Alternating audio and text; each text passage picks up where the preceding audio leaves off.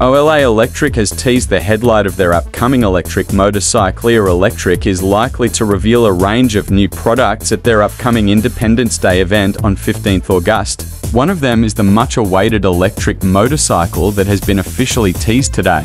The electric vehicle maker has given us a sneak peek of the bike's headlight. The first electric bike is likely to be a roadster. It gets twin-pod LED headlight with a strip of DRL on top.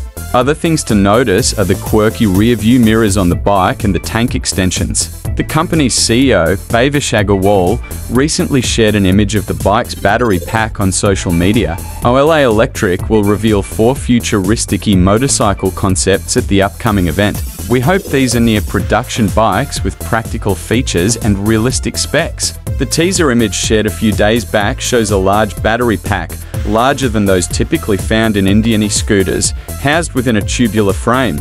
Visible elements include a front sprocket, a chain final drive, and a footpeg.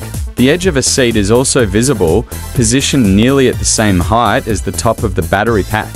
Ola's upcoming electric motorcycle will compete with models like the Ultraviolette F77 Mach II and the Matter Aera. What are your thoughts on this electric motorcycle and its future in the Indian market? Let us know your thoughts in the comments below.